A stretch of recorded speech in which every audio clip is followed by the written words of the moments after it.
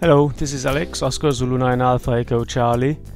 In this video I'm going to show you a few tricks for running the Gpredict satellite tracking application on the Asus Eeepc 701 netbook or other netbooks with small screens. As you can see, I have installed Ubuntu Linux 9.04 on my netbook, and I have customized the desktop to be more appropriate for such small screen.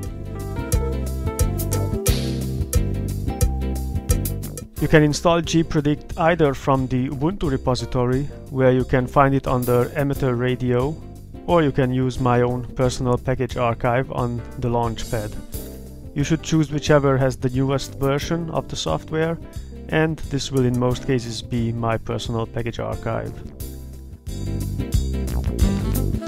When you start Gpredict for the first time, it will come up with the default configuration, and this doesn't look so nice. Of course, you can make it smaller to fix the aspect ratio, but I think there is a better option, and I'm going to change this module to contain a polar view and a single satellite view, which will fit much better on the screen.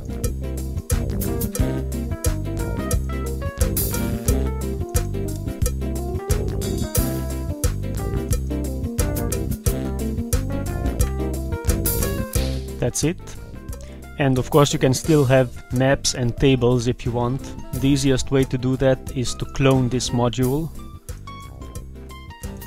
Let's call this one map.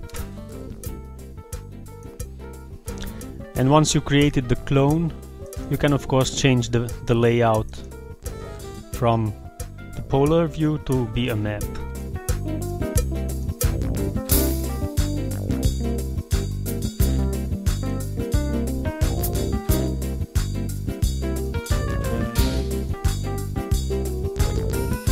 That's it, and as you can see, it works quite well, and most windows fit well on the screen. There's no problem with that. Also the sky at a glance, the radio control window,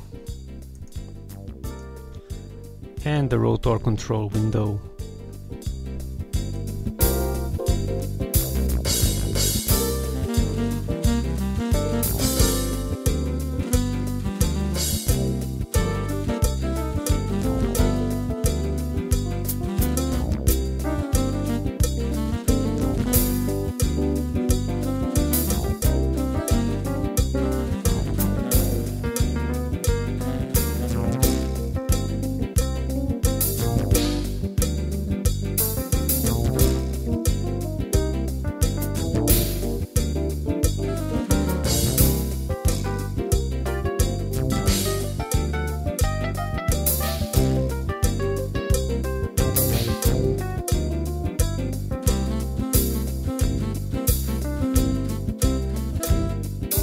As you can see, it runs quite well, even though it's a very old and low performance computer.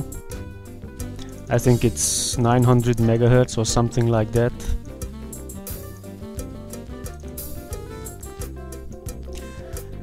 So that's all for now. I have now a tiny satellite tracking computer that I'm very happy about, and I am looking forward to use it for portable operations.